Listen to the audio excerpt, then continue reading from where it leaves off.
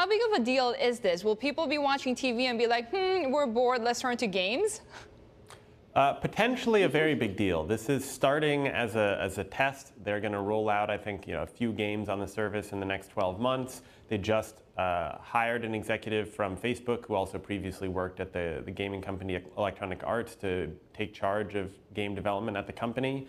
Netflix executives, have made pretty clear in the past couple of years that they see gaming as a threat for attention and entertainment time. They've cited the game Fortnite as a competitive threat, and I think they're trying to see if there's a way for them to put gaming into the service, both to attract additional customers and, to your point, if you are watching something and then you want to play a game, or you're playing a game and then you want to watch something, you can do it all within the app.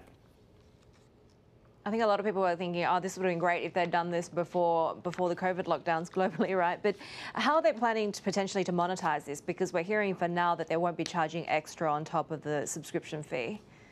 Yeah, in the immediate, the plan is to treat games like another genre. You get stand-up comedies or musicals or dramas as part of your service, and that's what it's going to be, especially when they're starting with just a couple of games. I think longer term, of course, Netflix likes to roll out price increases every couple of years in most parts of the world. I think you'll see that continue.